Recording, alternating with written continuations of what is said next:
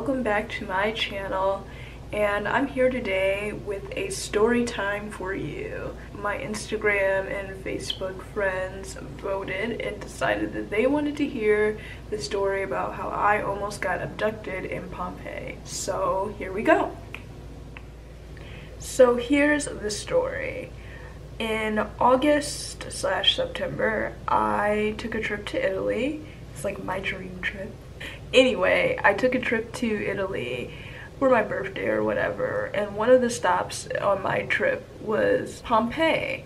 So for any of you all who have been to Pompeii before by way of traveling from Rome, you know that there is one way to get to Pompeii, and that is you take a train from Rome to Naples and then Naples to Pompeii.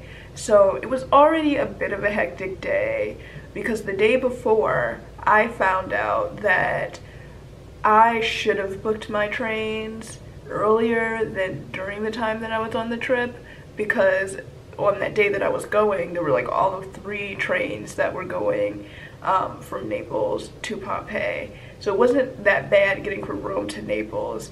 The issue was getting from Naples to Pompeii. So I figured it out, I booked it, whatever, and then I was just like, okay, so I have my train booked back and everything. I'm cool, I'm secure, I'm straight, whatever. So I take a train from Rome to Pompeii, and upon arrival, they drop us off at this train station, and this is like the smallest train station I've been to since I've been in Italy the whole time. So I'm like, okay, this shouldn't be hard to locate later, whatever. Let's just go. Seems pretty straightforward. You walk up the street, there's signs that say like, this way to the archaeological site or whatever. So I'm walking down the street to the archaeological site, and there are tons, tons. It's actually worse than Rome, and like I have feelings about the tourist culture in Rome, but there are just tons of people on the street, and they're just like, do you need to go to the archaeological site? Do you need to go to the ruins? Do you need to go to Pompeii? Are you looking for Pompeii? And they're all trying to get your attention. So at this point, I've mastered the art of not using my cell phone to navigate me, and that's probably where I went wrong in the first place, because it came back to bite me at the end. But I put my cell phone away, put it in my pocket, and I just went ahead and walked straight down that street and followed the signs, because if they see you looking at your cell phone or your GPS, they assume that you're a tourist, and then they like swarm you and they try to somehow sell you something and redirect you. And for me, I had already known that, like, I booked this day to go to Pompeii because it was a special day. It's like every, I wanted to say first Sunday or second Sunday, I don't know, I have to look it up. But anyway, like, it's one Sunday of the month. All archaeological sites and cultural sites or whatever in the region were free. So I knew that I could get into Pompeii archaeological site for free on this day. So I'm like, no, don't stop me, don't try to sell me, skip the line or whatever, because I know it's free. So I don't need none of that. Just walking down the street. So here I am, just getting down the street, looking at the signs, walking around, like not really paying attention to my environment, which is the second mess up that I shouldn't have done. But I was just trying to get to this site. So I get there, I go in, it's free, of course, they give me a free ticket, we go in, I enjoy Pompeii. Pompeii was very like hot, not that Italy wasn't hot, but it's something about being in a space that was like dug like into the ground, where there's not really any trees or anything, so the sun is just like bearing down on you the whole time.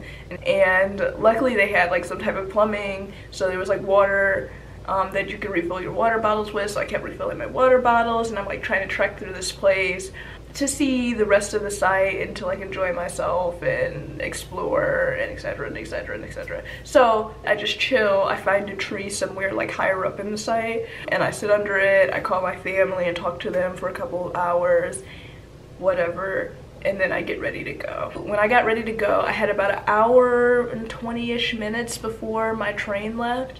So I was like, cool, this is more than enough time for me to leave. But I did not really remember how I got to the place that I got in, and there are multiple entry and exit points at the site. So I started walking around trying to find an exit, which was really hard to find. So I'm walking around looking for the exit, and I finally found a exit. It is not the same exit that I used to get in. Well, not the same entry point, but I thought maybe this will somehow like wrap me around and lead me back to how I got in. Whatever. Maybe I should stop saying whatever, because whatever is the moral of how I always mess myself up, and I'm just like, whatever. That's when I really mess myself up, and I should really start paying attention to details. So I go down into this thing, like you climb down these steps and it takes you through this like mini museum, and I was like, oh, this is cute, let me like kill some time in here, which I shouldn't have done because I didn't have enough time. But I'm like killing some time in this little thing, and then looking at the museum shop and like fiddling around, and I see the exit. So I'm like, okay, cool. So I pop out of this exit and I'm like, where the bleepity bleep am I? So I'm like, cool, whatever. I'm just gonna walk back in, and I'm gonna walk down a little bit further. I'm gonna pop out the next exit. So I walk back in, walk down a little bit further, pop out the next exit. I'm like, this relatively looks like it's near where I came in, I think. But again, as I said before, when I was coming to the site, I was like trying to ignore my surroundings and just beeline straight to the place because I didn't want to be bothered. So I pop out, I'm like, okay, I'm committed to exiting this way. Let me look at my phone. My phone has like 20% battery. So I'm just like, okay, sure, well, let's just like turn it off and on just to see how long I need to go down the street. I'll turn my phone back off, and when I get like 2 miles down, I'll turn it back on, whatever. I'm walking down the street, enjoying the scenery, the nice breeze from the ocean.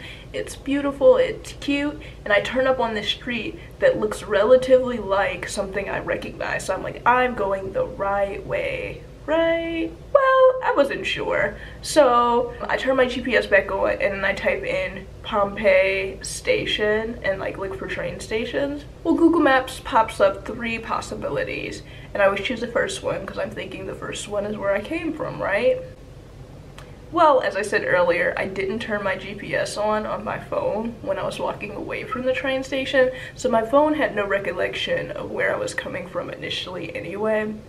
So that was my first mess up. So I just click on this first train station, and I walk to that train station. It says it's 30 minutes away. Mind you, at this point, I have about 50 minutes to get to my train station before I get left. So I'm like, okay, sure, whatever. So I go to this train station, and I instantly feel like this is not the right place. But then again, as I said, I wasn't paying attention in the first place when I left that train station, so I didn't know. So there's like cars outside of this place, like kind of like old cars, and there are people in them, and they're just sitting in there listening to the radio. They look like they're trying to they look kind of like they're supposed to be taxis, but they actually don't look like taxis at all, which I know is contradictory, but like, you know what I mean. Like when people are sitting outside of a place waiting for people, you think, okay, so y'all, like, your transportation, whatever. So anyway, I go inside the train station, and I'm looking at there's like boards on the wall, and I'm like, okay, none of this looks familiar. Ooh, something to get me back to Naples. I need to get back to Naples. I go in, there's like broken out windows, and there's like all types of stuff that just does not look like a nice, fancy, nice train station that I assumed that I came from in the first place. Also, there's like nobody here, no tourists here, like all locals. So I'm like, is this where I came from? And I'm like trying to read the boards on the wall and figure out, okay, when is the next train picking up to take anyone to Naples? Am I getting on the right train? By the way, I was using a URail pass, and if you know anything about URail passes, you can use them, regional trains is what they call them, without reservations, and then you can use them on like the nicer trains with reservations, and the reservations cost money. So I paid a reservation to take a nicer train back from Pompeii, right? Well, this train station is not the train station where that nicer train was stopping. I automatically feel slightly unsafe because this place has like windows busted out, graffiti all over the place. There's not many people hanging around here, but these cars with these men in there, and they don't really look like taxis, but they kind of look like they're picking people up, and I don't know why. And this is starting to feel like an episode of Bacon, so let me just pull up my GPS and look for other trains. So I pull up my GPS, and then I realized there are like 3 different train stations in Pompeii, and I am not sure which one I was dropped off at. So I try to reroute and circle around to another train station. Well, it took me back to what appeared to be the same exact train station that I was at in the first place. Not the one that I came from, but the one that I just came from with the busted out windows and the graffiti. So I'm like, ugh, okay. And I'm looking at the time, and the time is saying you have all of like 15 minutes before your train takes out. So now I'm panicking because I'm like, I'm gonna miss my train. I don't have time to like go another 30 minutes to a different train station, right? So I go outside, and sometimes when I panic, I will admit that I don't make the greatest decisions. So I say, I just have to ask somebody. So who's the first person I see? Instead of asking someone who was standing on the platform, I decided to go outside and ask one of those creepy guys in the car. So there was 2 cars parked there. There's like the first car, there's this guy, and he's been sitting in the car. And so I go up to the car. I know, but I went up to the darn car anyway, and I said, is this going to Naples? Do you know if this is going to Naples? And this guy, who clearly did not speak English, which is fine because we're in Italy and I don't expect him to speak English, just was like, yes, Naples, Naples. And I'm like, okay. And like, but is it going to Naples? Like, are we going to Naples? Is there a train who's gonna arrive here in a couple minutes that's gonna take me to Naples? Yes, Naples, Naples. Like, he's just like frustrated. And so I'm like, okay, cool, Naples, yay, I'm gonna go back inside now, whatever. And I kind of like pick up my phone and look at it and kind of stare. In the car behind him, there's this guy in there, and he like looks at me and he has this look on his face. And I don't know if I can completely depict this look, but it was the sketchiest crap ever. Like, this look said, Naples? Going to Naples? And I was like, yeah, this train is going to Naples. I know where I am, right? This is going to Naples, right? And then this guy goes, Naples, you go to Naples. Come here, come here. And I'm like, no, thank you. I know where I'm going. Naples, this train is going to Naples. It's coming in a couple minutes. I'm quiet. I'm fine. Whatever. I'm doing good. Let me walk back up in this train station. Whatever. I'm like, this is sketchy as F. I don't know. Like, my rule of thumb is, like, so I'm from Detroit, and my rule of thumb is anything that I would not do in Detroit, I'm not doing anywhere else. Minus the part where I walked up to the car. Like, I wouldn't have done that in Detroit. I don't know why I did that. But generally, like, whatever I'm not doing in Detroit, like, I damn sure I'm not doing it anywhere else. So if someone is, like, waving their hand to me and saying, come here, I can take you to Naples, I'm like, would I do this in Detroit? Hell no, I'm not getting in the car with someone I don't know. Like, who is not, clearly not like some type of, like, you don't have taxi written on your car. Yeah, like, no. So I'm like, yeah, whatever, like, me fleeing, but like gracefully fleeing, like, haha, like, I'm just walking away, everything is fine, but I'm really like scared as crap and I'm sweating. Not just from the heat from the sun, but I'm sweating because I'm scared. So I go inside and there's a guy sitting in this booth for the train. And he's like on the phone listening to the radio, and I'm like knocking on the window like, is this going to Naples? And he just looks at me, he's like, yeah, it's going to Naples, whatever, go away. And I'm like, why is everyone like, where's the customer service? But whatever. I just like go back and I was like, okay, I really have to focus on this train board. And when I say train board, I just mean like there's a listing of all the trains, like times, and all the locations of like where they're coming from and then where they're going and what times they like stop. So after like looking very closely at this, I realized, okay, there is a train for Naples, but it's not coming for another like 25 minutes, and like at this point my train has already left. So whatever train is coming to this stop, I don't have a ticket, I don't know like what it is. All I have is this URL pass, and I really hope that no one checks because I don't know if I'm gonna be able to use this train. So yeah, I just go out and I start waiting for the train, and two things are happening at this point. One thing that is happening is there's this guy and he's trying to sell people stuff, and he's walking around and I see him trying to sell stuff to the people who are waiting for the train.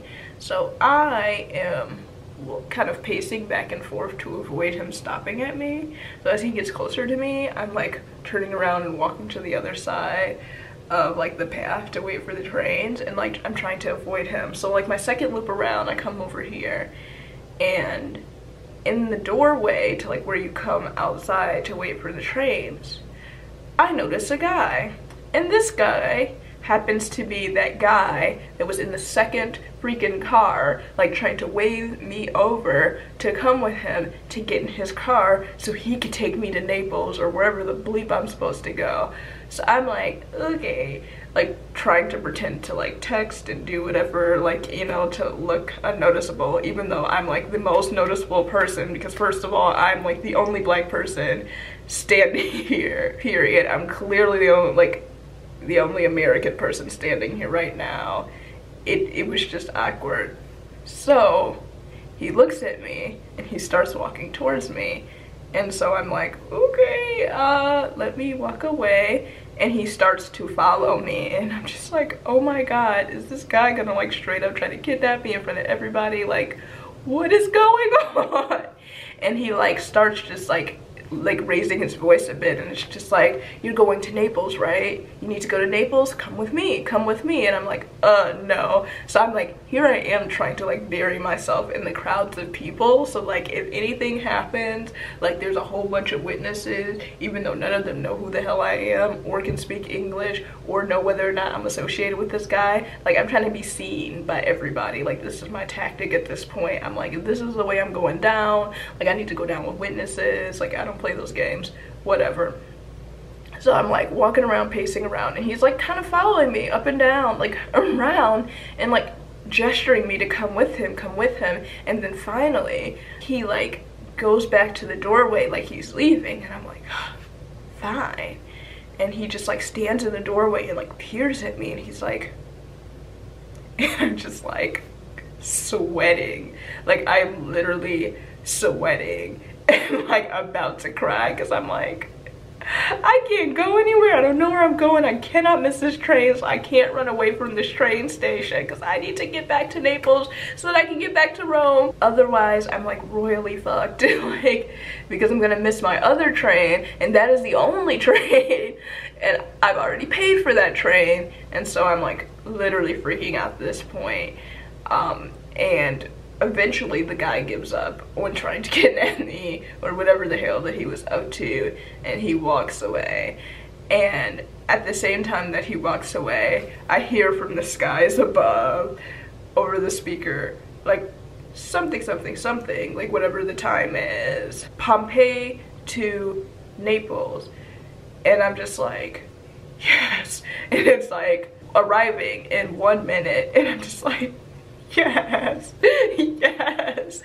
And this train pulls up, and when I tell you the train looks exactly like the train station, in which it has graffiti all over it, and the windows are like busted out of some of the like windows in this train, and I'm just like, this does not look anything like the nice air-conditioned beautiful train that I got off of when I arrived here in Pompeii. F-U-C-K. What the hell am I going to do? But knowing that the guy who probably was trying to abduct me is probably still waiting outside, waiting for me to turn around and try to flee, I got my ass on that train, and I said, wherever the fuck this train ends, excuse my language, wherever the heck this train it lands, or like wherever it ends up at is where I'm getting off, so it better end up at Naples. And so First of all, it took like 3 times the time. Like, it literally took me like 30 minutes to get from Naples to Pompeii on the first train, to where it took like an hour and 15 minutes to get there on the train that picked me up, the sketchy train. And it was not air conditioned, so it was hot on the train. And like, I get motion sickness really easy, so I was starting to get motion sickness from all of like the jarring, and it stopped at like all of these local stops, which like in retrospect, like if I wasn't freaking out, was pretty cool, because you got to see these little parts of cities on the way from Pompeii, and I was like, oh, this is really cool. I can see the ocean, I can see all these little cities that we stopped at, and it was really nice, except for the fact that I didn't know where the heck I was going. Luckily, the last stop was this place in Naples, and I got off the train, and it was just like another city full of graffiti, but that's another story for another time. I eventually ended up getting from Naples back to Rome, safe in one piece, because I'm here. But that's the story of how I almost got abducted by some creepy guy in a wannabe taxi car in Pompeii because I wasn't paying attention. So step 1, here are the lessons learned. First of all, in my last video I talked about my itinerary and how I embed maps in my itinerary, right? So I've learned my lesson on one thing. When I travel to a place where I'm going to be traveling through multiple cities and stopping at train stations, I need to make sure that I have the addresses of the train stations that I'm arriving at embedded into that itinerary, because that was like the scariest, like, all jokes aside, that was super scary. Like, to think that I was gonna miss the train, to think that this guy was following me around this darn train station, and like no one could really help me because no one was speaking English. Like, I don't even want to know what would have happened if I would have gotten in the car with that guy, but I wouldn't have, because don't do anything that you wouldn't do in Detroit. Like, lesson learned. But the other thing is that, yeah, make sure that those maps are embedded in that itinerary. And even if you don't use itineraries, make sure like you pin your location or somehow save your location when you get off of a train, because some places just have multiple trains, and if you've never been there before, you don't know where you're going back to.